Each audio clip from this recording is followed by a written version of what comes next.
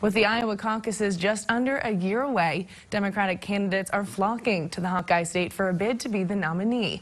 The former governor of Colorado is just one of many in the past month to visit Siouxland. He spoke today at Pierce Street Coffee Works about issues such as health care, gun laws, and the legalization of marijuana.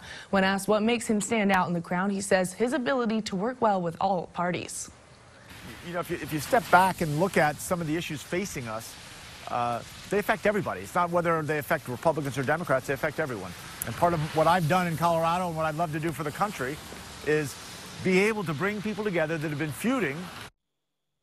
Hickenlooper has not yet announced officially his run, but says he will make a decision sometime in March.